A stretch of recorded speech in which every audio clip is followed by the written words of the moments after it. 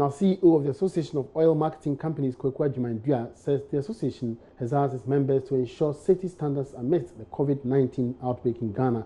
He tells Joy Business all members have been directed to acquire personal protective equipment as part of special safety standards, which will roll out on Friday.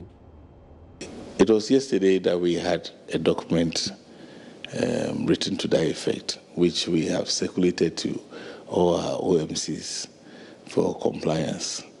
And because we identify areas where we are susceptible to these viruses, so at the retail outlets, holding the pump, the dispenser, and even the cover of the client's fuel tank, is something which moves from one person to the other. So we drafted something for them to use. It's left for us to monitor.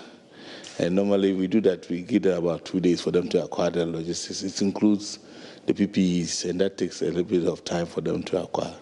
So by Friday, we'll start doing some audit on them.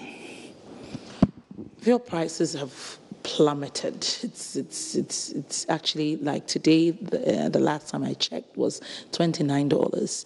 How are you bracing yourself? You've had a lot of backlash from last week for reduction. The pricing window opened, closed on the 16th. Some complied, they've reduced, but it looks like the thing is still going down.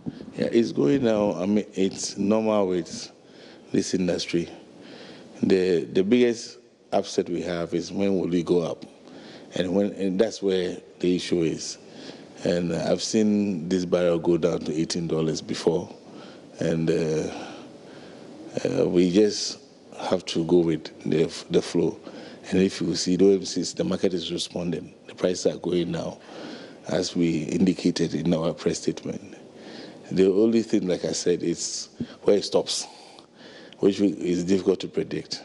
And if it's really related to this coronavirus, obviously, the moment a cure is found, the market will react. So it's okay.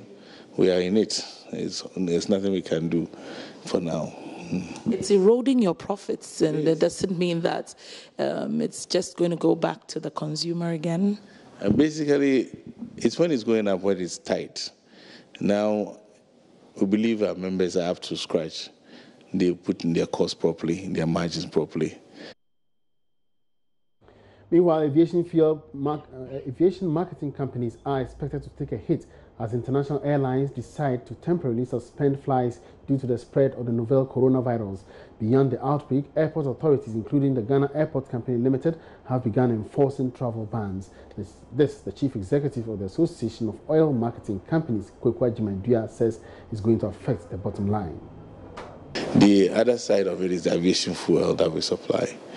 It's going to go drastically down. We know these aircrafts, about 40 to 45% of their cost is on aviation fuel.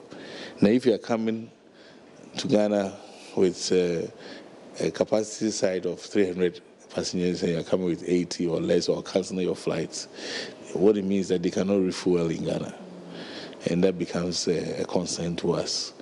Because over the past year, aviation fuel has been going up.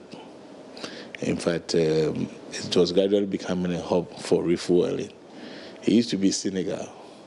They would beat them to it. Nigeria came in, they couldn't stand. So this West Africa area, Kotoka has been a refuel point. And now if you're going to have this issue, it's going to really affect us. We hope it doesn't really go on for a long haul. If it's a short-term fine, we can deal with it. It goes a long haul. It means all the investment we have made in aviation, it's huge investment we made in aviation fuel. See the depots we have there, it's all going to go to naught. Because the domestic travels is not that much. We don't pick that much for domestic. But normally the international flights, we tend to consume a lot of aviation fuel. So it will be a great concern to us.